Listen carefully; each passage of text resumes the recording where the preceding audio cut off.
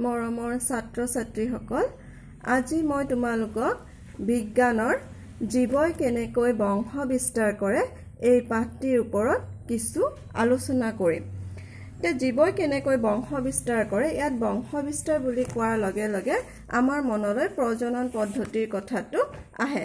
প্ৰজনন হৈছে এটা পদ্ধতি যাৰ দ্বাৰা জীৱই তাৰ অনুৰূপ জীৱৰ সৃষ্টি কৰিব পাৰে। আকৌ আমি জানো যে প্ৰজনন দুই প্ৰকাৰৰ, অযৌন প্ৰজনন এসেক্সুৱেল ৰিপ্ৰডাকশন বা যৌন প্ৰজনন সেক্সুৱেল ৰিপ্ৰডাকশন। এই যেটো অযৌন প্ৰজনন আছে, অযৌন প্ৰজননটো সাধাৰণতে নিম্ন শ্ৰেণীৰ জীৱ যেনে এককোষী আদ্যপ্ৰাণী জীৱ, বেক্টেৰিয়া, মেলেৰিয়া, হাইড্ৰা, ভেকুৰ এইবোৰৰ ক্ষেত্ৰত দেখা পাওঁ। এতিয়া মই এই এককোষী জীৱ যিবোৰ আছে সেইবোৰে প্ৰজনন প্ৰক্ৰিয়াত কিদৰে বিভিন্ন ধৰণৰ অযৌন প্ৰজনন পদ্ধতি ব্যৱহাৰ কৰি নতুন অপত্য কোষৰ সৃষ্টি কৰে সেই বিষয়ে আলোচনা কৰিম। অযৌন প্ৰজনন ইয়াৰ বিভিন্ন ধৰণৰ পদ্ধতি আছে। প্ৰথমটো হৈছে কৌশিক ভাজন, দ্বিতীয় মুকুলোদ্গম, তৃতীয় পুনৰুৎপত্তি, চতুৰ্থটো হৈছে ৰেণুৰ দ্বাৰা প্ৰজনন আৰু পঞ্চম আংগিক বিস্তাৰণ। কৌশিক ভাজন এই প্ৰক্ৰিয়াটো সাধাৰণতে প্ৰতিষ্ঠা আৰু মনেৰা ৰাজ্যৰ এককোষী প্ৰাণীৰ ক্ষেত্ৰত দেখা পাওঁ। কৌশিক বিভাজন আকৌ দুটা বিভিন্ন পদ্ধতিৰে হয়। প্ৰথমটো হৈছে দ্বিভাজন, দ্বিতীয়টো হৈছে বহুভাজন। দ্বিভাজন প্ৰক্ৰিয়াটো ইয়াত মই ইয়াত এটা এমিবাৰ কোষ এটা আঁকিছো, চিত্ৰ এটা আঁকিছো, য'ত এমিবাটোই আমি দেখিছো যে খুব সহজভাৱে বা সৰলভাৱে কোষটো সমভাৱে দ্বিখণ্ডিত কৰি দুটা নতুন অপত্য কোষৰ সৃষ্টি কৰিছে আৰু ইয়াত মাইটোসিছ বিভাজন হৈছে। ঠিক সেইদৰে পেৰামোচিয়াম বা ইউগ্লেনাও কিছুমান জীৱ আছে য'ত পেৰামোচিয়ামৰ ক্ষেত্ৰত আমি প্ৰস্থ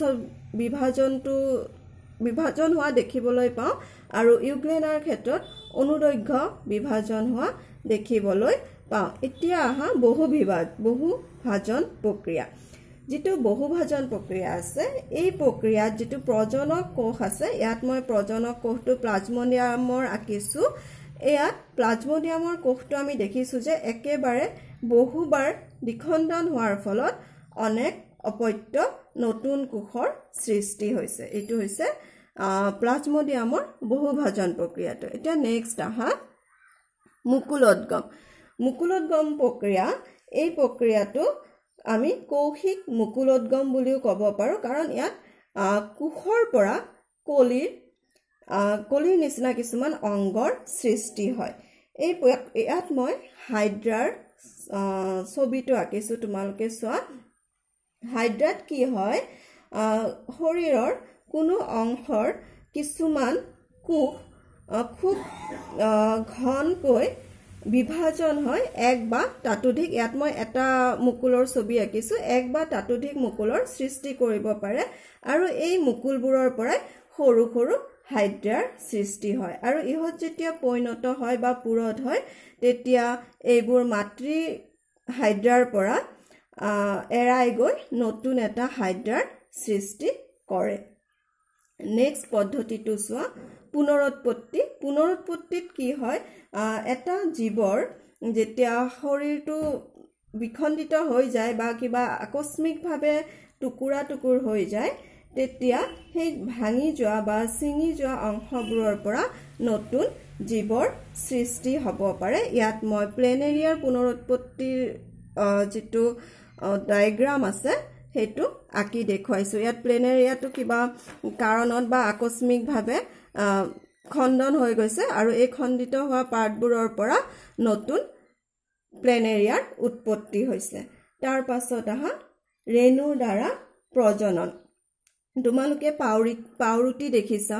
পাউৰুটি কি হয়, যেতিয়া আমি কিছুদিন নোখোৱাকে বেলেগ ঠাইত বা এইটো ভিজা অৱস্থাত আন্ধাৰ ঠাইত থাকে তেতিয়া তাত কিছুমান আহৰ সৃষ্টি হয় আৰু সেই যেটো আহৰ সৃষ্টি হয় বা যেটো আমি দেখা পাওঁ সেইটো হৈছে ৰাইজোপাছ। ইয়াত মই এইটো ৰাইজোপাছৰ চিত্ৰ আঁকিছো।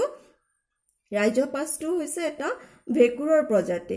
ইয়াত যিবোৰ সৰু সৰু টোপাল সদৃশ অংগ কিছুমান দেখিবলৈ পাইছা এইবোৰক ৰেণুধানী বলা হয় আৰু এই ৰেণুধানীত ৰেণুৰ সৃষ্টি হয় যেতিয়া ইহঁত পৰিণত হয় তাৰ পৰা ওলাই আহে আৰু নতুন ৰাজ্যপাছৰ সৃষ্টি কৰে তাৰ পাছত আহিছে তোমালোকৰ এটো আংগিক বিস্তাৰণ আংগিক বিস্তাৰণ সাধাৰণতে উচ্চ স্তৰীয় উদ্ভিদৰ ক্ষেত্ৰত দেখা যায় বহুতো উদ্ভিদ আছে যেনে কমলা তোমাৰ গোলাপ ফুলৰ গছ টগৰ এইবোৰৰ ক্ষেত্ৰত কি হয় গুটি সৃষ্টি নহয় তেতিয়া এই গছবোৰৰ ডালবোৰ কাটি আনি বা বহুত গছৰ ক্ষেত্ৰত আমি শিপা পাত কাণ্ড এইবোৰৰ পৰা নতুন উদ্ভিদৰ সৃষ্টি কৰিব পাৰো যেতিয়া উদ্ভিদৰ কোনো এটা অংগৰ পৰা নতুন এনেদৰে নতুন উদ্ভিদৰ সৃষ্টি হয় হেতুকে আংগিক বিস্তাৰণ বুলি কোৱা হয় ইয়াত মই এটা